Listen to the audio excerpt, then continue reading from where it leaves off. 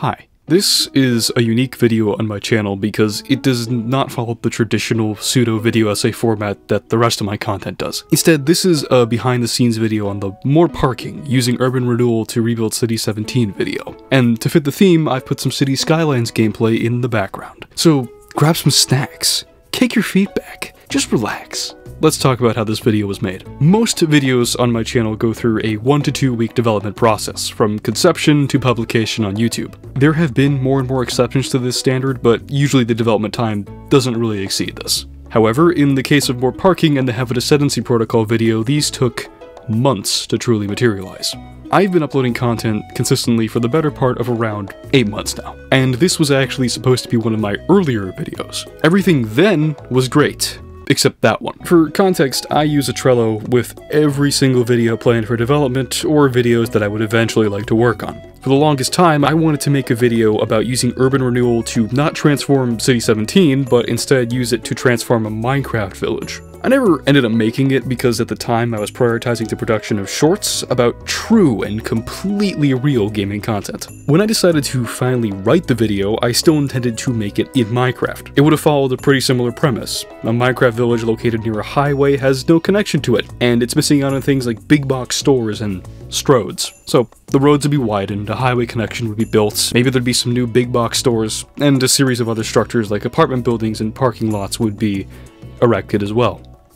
Built. That's a better word, but yeah. It got along pretty far, but consistent performance issues and issues with actually building the structures like the highway proved to be really more trouble than it was worth, and it just wasn't enjoyable, so I scrapped the project. Then, not long after that, I decided to revive it in the Source engine, and that's when the idea appeared in my mind. While the video is reasonably short and fairly straightforward, there was a series of ideas and bits that were either conceived or actually recorded that just never made it in. And with some things in the video, I've seen comments about, how did you do this? So, let's go through the video bit by bit. The whole video is composed of multiple maps, but primarily 7 custom-built maps. 5 for the actual phase of each City 17 development, 1 for the Ravenholm train station, and 1 for a modified City 17 train station. Breen was originally not supposed to die, instead he was supposed to be coerced by the Mantis Men into doing their bidding. The video was originally written to have a much more political aspect to it, with council meetings, protests about developments, and more realistic scenarios when you're essentially demolishing an entire city in real life. However, like a lot of things in the original version of the video, it was overly complicated and made the video unnecessarily long.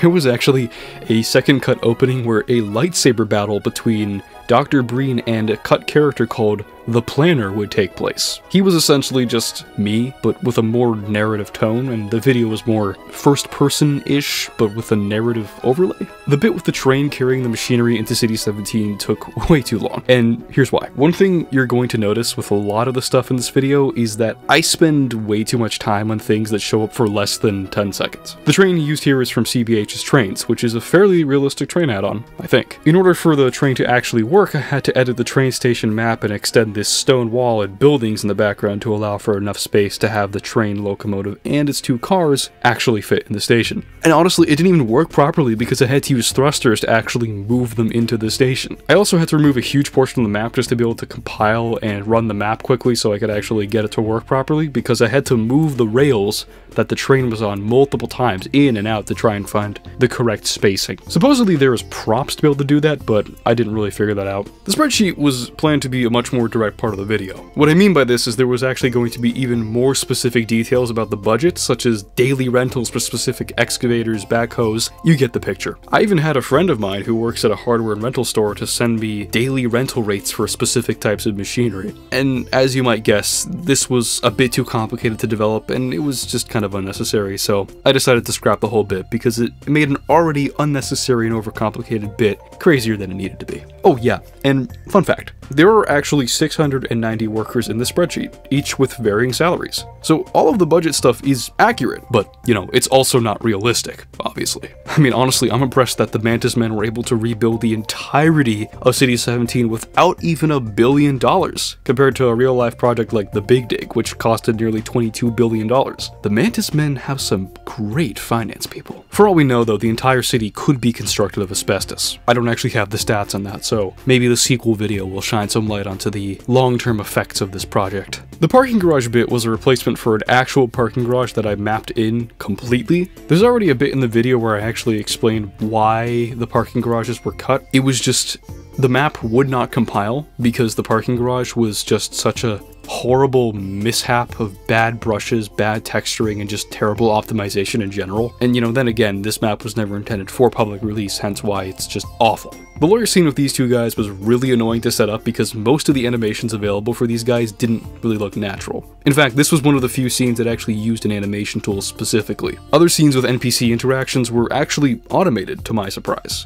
And while I'm not sure what add-on specifically does this, it's probably a combination of Z-Base and the Black Mesa Human NPCs mod. The City 17 redevelopment offices were partially mapped in. Outside of the map with the widened roads, you can actually find it just sitting there, though most of the buildings are from the Consolidated Buildings pack and just added in Gmod itself. The collapsing pillar was annoying because I had to set it up 2 times because the NPCs broke the scaffolding in the original setup and caused the bombs to detonate prematurely. The second setup, as seen in the video, also nearly failed because it failed to destroy the scaffolding as quickly as intended, though quite honestly, it's funnier when it doesn't really obey the laws of physics and the area explodes for some reason. The suburbs were cut not because of the quote-unquote cost, but just because mapping a huge stretch of suburbs would be really annoying. Hell, it took me weeks to make the maps already used in this video. If I had modeled the suburbs, this would have taken probably like a year or something. If I ever did fully flesh out the map and release it on the workshop, it probably would have the suburbs. But though at that point I might as well just make an RP map from scratch, given that the final version of the City 17 Urban Renewal project shows very little of the original city. The first demolition part in Phase 2 was actually also a second take. In fact, I actually recorded the first take, which is where Gary's mod crashes. Probably because behind that wall was a couple dozen debris props that decided to devour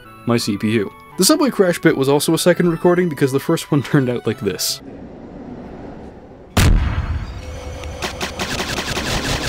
By the way, I want to give a shout out to the Metrostroy mod, which I may be pronouncing it correctly. Metrostroy. This was actually fascinating to learn about because it's a fully fledged subway mod for Gary's mod, like fully fledged. And I really do mean that. There's like a million controls in each car, and I just spent half an hour going over a YouTube tutorial to try and get them to work. I failed, so I just used thrusters instead. I just feel like pressing WASD is just a better way to do this. Geez, I sure hope there's no one at the end of this tunnel. What's more fascinating about this mod is that there are multiple Gmod servers for it, so it's seemingly a big thing in what I assume is Russia. The bit with the train at the end was not intentional, but I thought it was really funny.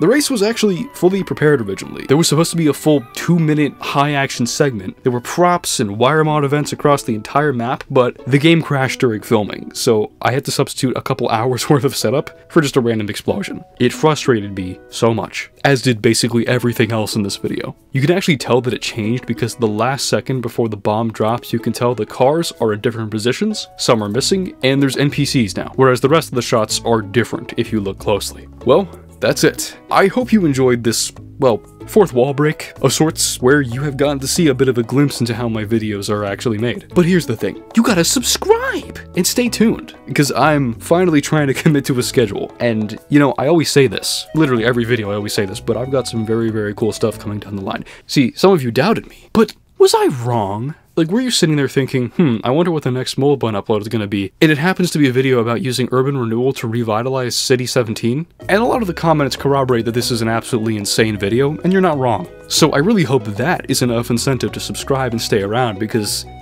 hey, again, we got some cool stuff coming down the line, and you are not going to want to miss it. Peace out.